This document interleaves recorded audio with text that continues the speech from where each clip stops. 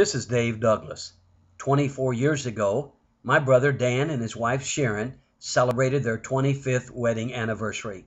Jeannie and I wrote a special song, and we sang it at that anniversary.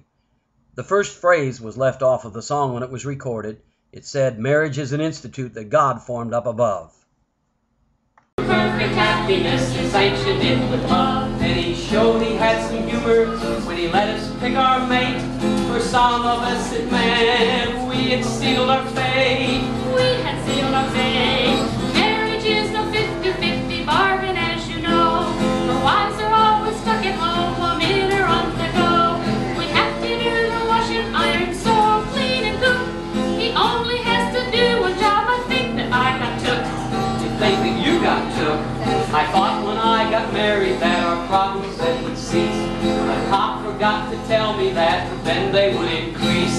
I used to have some money, I knew just where it went.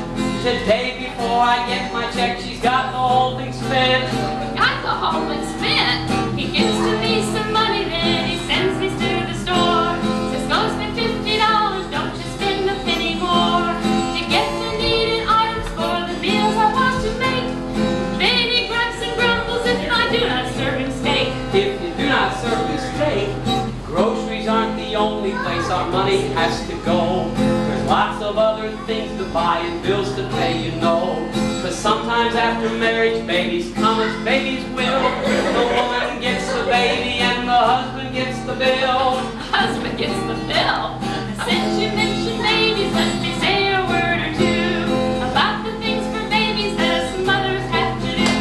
We go through months of pregnancy, the labor and the pain.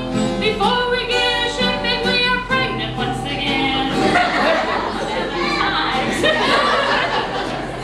Yes, by now you must agree our song will never end. For both of us maintain we're right and that we would defend. I'm aware of all your troubles. You're not perfect, that's for sure.